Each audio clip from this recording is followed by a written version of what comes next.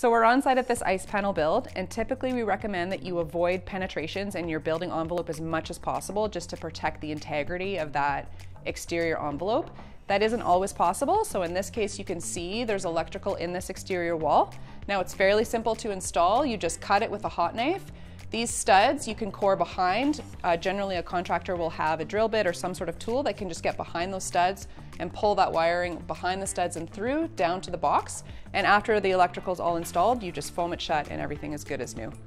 So you can see in this build, it was designed to minimize penetrations in the building envelope. So you can see the plumbing is all on interior walls, and so in the bathroom there's no penetrations through the building envelope. In the bedroom, you can see here, there's an opportunity to just sneak this electrical outlet into an interior wall just so we're avoiding that penetration again.